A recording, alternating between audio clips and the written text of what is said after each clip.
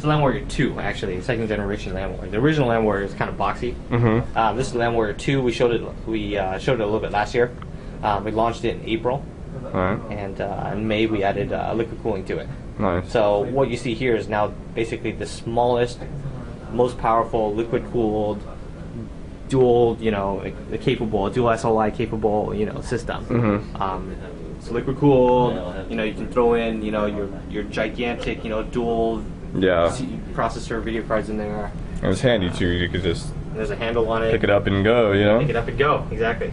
After you're done playing games at QuakeCon or something, pick it up and take it home. There you go.